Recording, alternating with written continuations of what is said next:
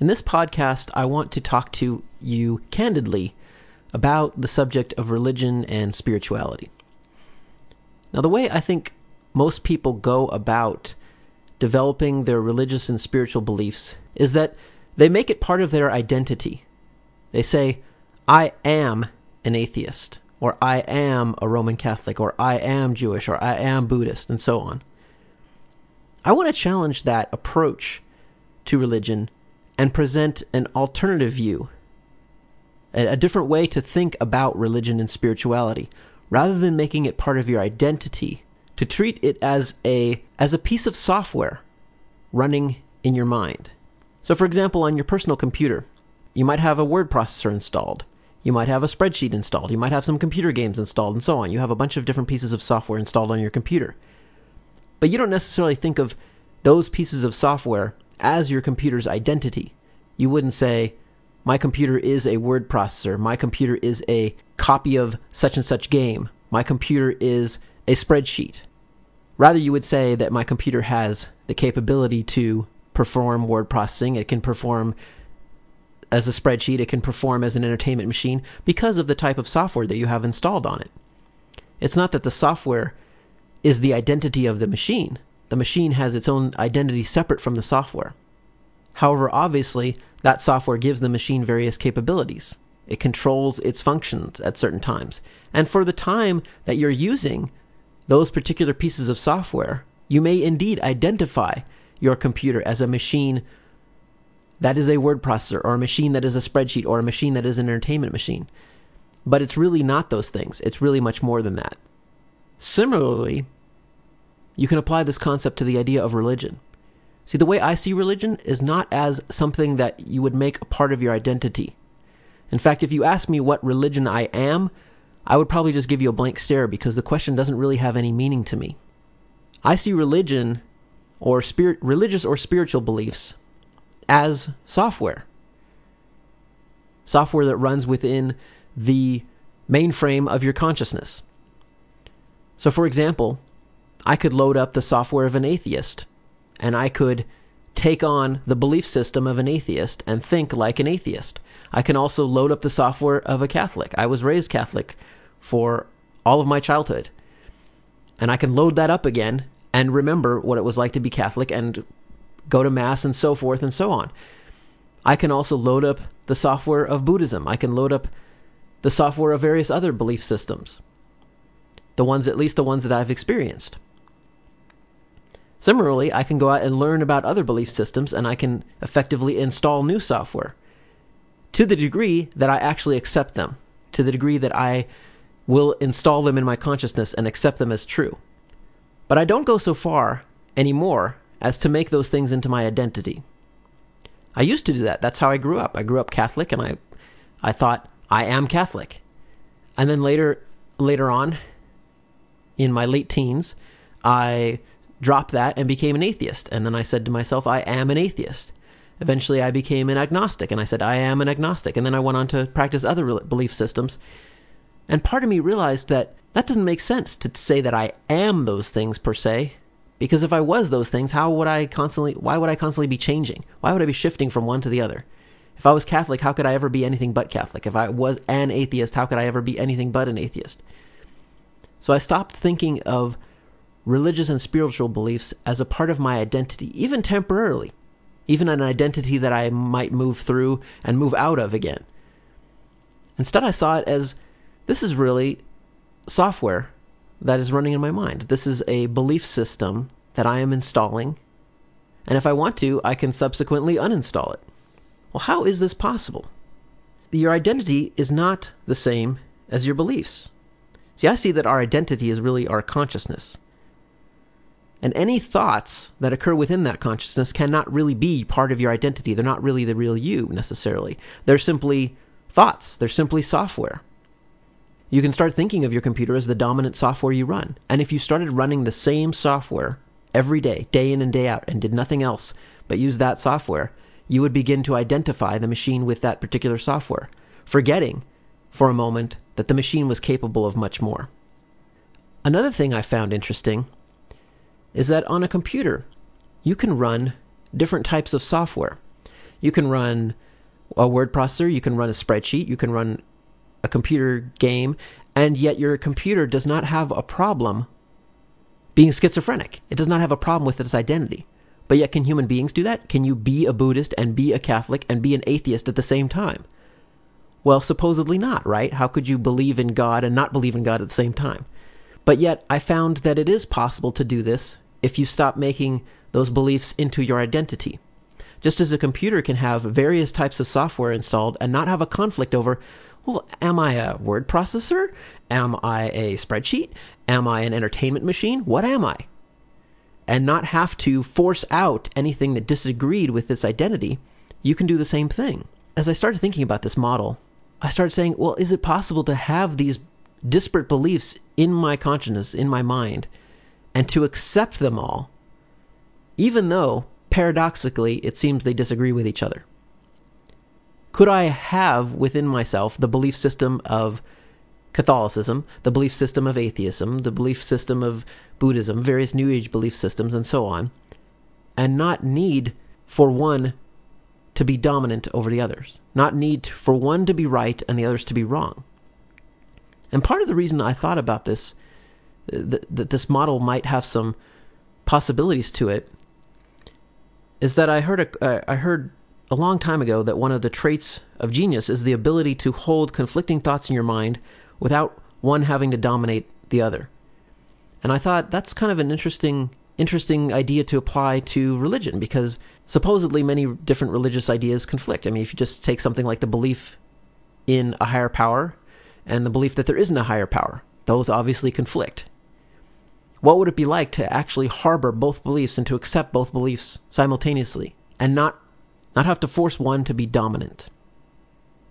In a way, it's almost like pushing two magnets together, two opposing magnets, and forcing them together, or smashing subatomic particles and seeing what happens. And when I started trying to do this, something fascinating actually happened. It's been said that if you take a man and a woman that hate each other and you put them together on a desert island all alone, that eventually they'll fall in love, that somehow the human heart will find a way to work out their differences. Now, I don't know if that's true in an objective sense, but I found a similar mechanism at work with my belief systems, with my beliefs that I held in my consciousness. And I found that if I held two conflicting beliefs or more together in my consciousness long enough, eventually they found a way to work out their differences and they reached a new level of integration. In a way, they began synergizing. And again, the model that seemed to work here for me was the idea of software running on a computer. You can install 10 or 20 or 100 or 1,000 different programs on your computer, and they can all perform well. And it can increase the capabilities of the machine dramatically. But the key is that at any one time, you're only using one of those functions. And yet you don't need to have all of those programs follow the same mindset. For example, you don't have to have your computer be dedicated to entertainment. You don't have to be dedicated to word processing. It can be a multifunction machine. And similarly, I believe you can be a multifunction human. See, I found that with each different belief system I tried, there were strengths and weaknesses. When I was an atheist, I found that there were certain beliefs that served me really well, such as the idea of taking absolute personal responsibility for my life. Not trusting in a higher power meant that I was responsible for everything that happened to me. So I had the belief, if it's to be, it's up to me. That gave me a huge sense of responsibility. However, with other belief systems, I found, such as a more Buddhist belief system, I found that I could tap into my intuition much better. And intuition became a huge asset of that belief system, where I would turn inward, say through meditation, and I could sort of contact what I might think of as my higher self, and be able to get answers to problems that I really couldn't answer logically. I could go on about all these different belief systems, but I think it should be fairly obvious to you that every time you have a belief about something, it's going to make you more attuned to certain opportunities and less attuned to others. So if you're wearing a lens, it helps you tune your senses towards certain frequencies that the lens will pick up and amplify. But meanwhile, you're simultaneously tuning out something else. It's very much like computer software, in the sense that if you're running a computer game, it's tuned into entertaining you. And if you're running a spreadsheet, it's tuned into doing mathematical calculations. A spreadsheet is not entertaining, and a computer game is not going to be able to help you with your taxes. So I found almost that this idea of spirituality for me became trying to absorb many different belief systems and noticing that different beliefs were empowering or disempowering in different situations. So I started sometimes behaving like an atheist when I found that atheism was a model that would produce the best results for me, where personal responsibility was very important. For example, in terms of my health, I eat a healthy diet, I exercise every day. I take all of that responsibility on myself. In other areas of my life, though, such as my relationships, I tend to follow a very intuitive approach, almost like trying to connect with another person's spirit. And in that sense, I don't use the belief of atheism. And furthermore, there are situations where I'll use a combination of them, such as in business. There are some business situations where I will adopt almost a godless approach, and there's other situations where I will use a highly spiritual approach. Because I found that each belief system is effective in its own way in certain situations. See, ultimately, I found that the ability to allow multiple belief systems to coexist simultaneously within my consciousness without requiring one to be dominant over the other is very practical. You can use this type of thing to enhance your relationships. You can use it to improve your health. You can use it in business. I make money from a variety of streams of income, and each source of income I have was created from a different philosophical mindset. Some of my income comes from sources that were created via hard logic, but some of it's manifested through the power of intention.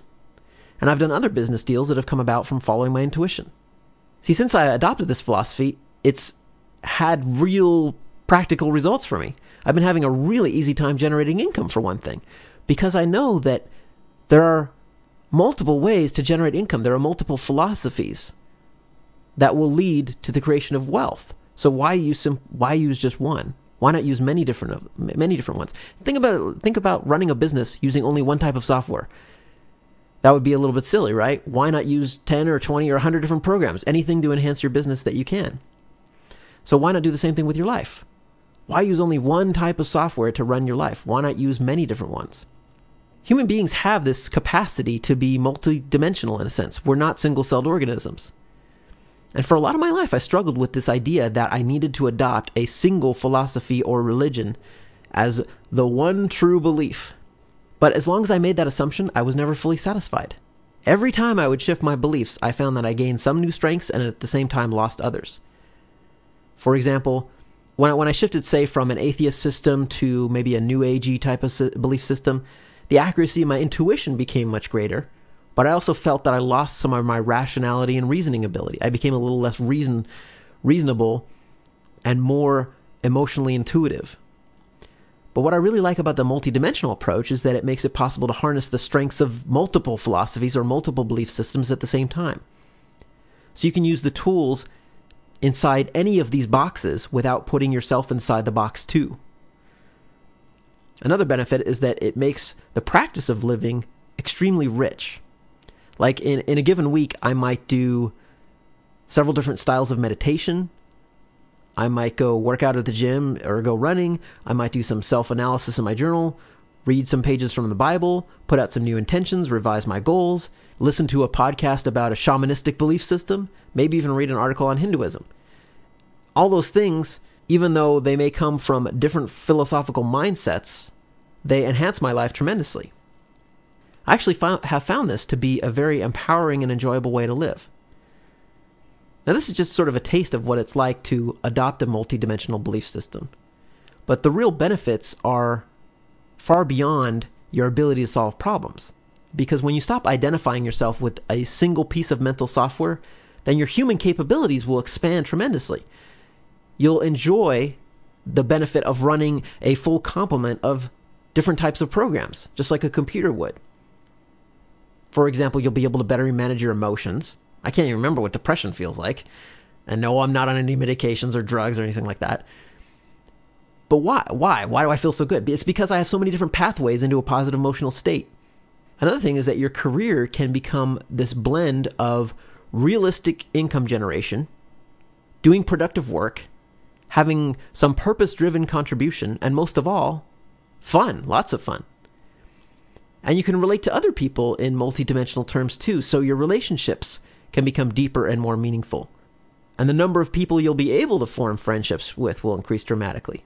When I was Catholic, I remember that I only had Catholic friends. And that's actually very common, but it's also very limiting. But since then, I've learned to make friends regardless of what belief system they are. Because I don't identify myself as any particular belief system, then I'm not forced to treat theirs as something alien to me. See, many people run their whole lives running only one piece of software, one piece of philosophical software, maybe with a few minor upgrades along the way. Most likely, it's the one they were taught as a child. And if that's your choice, if that's your conscious choice, fine, wonderful. But if you're curious about what else is out there, don't be afraid to take a look around. There's a lot of cool software in the library of consciousness, and it's just waiting for you to install it, and most of it's free. Now, if you happen to hold the belief that your particular religion or philosophy or belief system is the one true one, and that everyone else is simply wrong, try to recognize that a mindset like that is actually a trap. It's one of the ways you can recognize that you are, in fact, confining your consciousness into a very limited box. And you don't have to. You don't have to do that. You're always free to step outside that box without losing what the box contains. The big problem with being in a box is that if you've been in the same one your whole life, you probably think that the box is reality itself. You probably can't even imagine what lies outside that box anymore. For example, if you have the belief that any sort of psychic experience is impossible, then you aren't likely at all to experience psychic stuff. It's outside your box. And anyone who does report experiences like that, well, they're going to be crazy or mistaken or gullible or something along those lines. That's how you'll frame it to yourself. But if you were to step outside that box, then suddenly you would open yourself to psychic phenomena that you'd never experienced before. For example, you might experience astral projection. It scared the heck out of me the first few times I did it, but it's there, it's real. In fact, my wife was the one who introduced me to it. But if you're not open to that type of thing, you will likely never experience it. So you have to realize that your beliefs are not merely perceptive, they're also creative. Think of the software on your computer. You probably have an easier time thinking of the software on your computer as being creative rather than perceptive. So you don't realize that the computer software that you're using is perceiving you. It's receiving your inputs, right? It's receiving it through the keyboard and the mouse and so on. You probably don't even think about that a lot of the time. But your software is sitting there perceiving you. However, it's obviously designed not just to perceive you, but also to be a tool of creation. So you can use your word processor to create an article or create a book or create an essay. You can use a computer game to create an entertainment experience. You can use programming software to create other programs that you can run. You can use an HTML editor to create a web page. So it's a creative experience. But your beliefs are very similar in that sense. Your beliefs about spirituality or religion are also creative, in the sense that whatever philosophy you adopt becomes a tool for creation. It becomes a tool for creating your life. And if you only have one tool, then your outlet for creating an interesting life is extremely limited. It's like a computer, again, with only one piece of software installed. There's not much you're going to be able to do with it. You're going to be limited to a very narrow channel of creation. However, if you install all these other different programs, now suddenly you have a much broader creative outlet. See, the people who are really trapped inside a rigid philosophical framework, well, first of all, they're very unlikely to ever listen to a podcast like this, and if they did, they'd have turned it off long before they even reached this point, I'm sure. So if you've actually listened this far, then chances are you're already open-minded enough to be ready to begin seeing the edges of your own box. What are its limitations? Think of a computer that only has one piece of software installed. You might be able to identify the edges of its limitations by identifying what the hardware is capable of, technically capable of, that the software is unable to do because it hasn't been programmed to do it. Similarly, your hardware, your physical, emotional, mental, spiritual hardware, however you want to think about it, has capabilities that you are not tapping because the mental software you have installed is unable to tap those capabilities. Psychic phenomena is just one example. So let's say you want to examine the edges of your belief system. You want to find out what are the capabilities of your hardware that your software is not tapping. So here's what to do if you want to take that step. You may not want to take that step, but if you do, here's what to do. Focus on this intention right now. I intend to be shown the edges of my limiting beliefs as well as what lies beyond them. Say it out loud.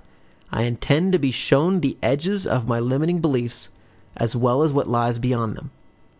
I intend to be shown the edges of my limiting beliefs as well as what lies beyond them. And simply release that thought as an intention into the universe and hold the intention that it will manifest in some way. Then just wait and see what happens.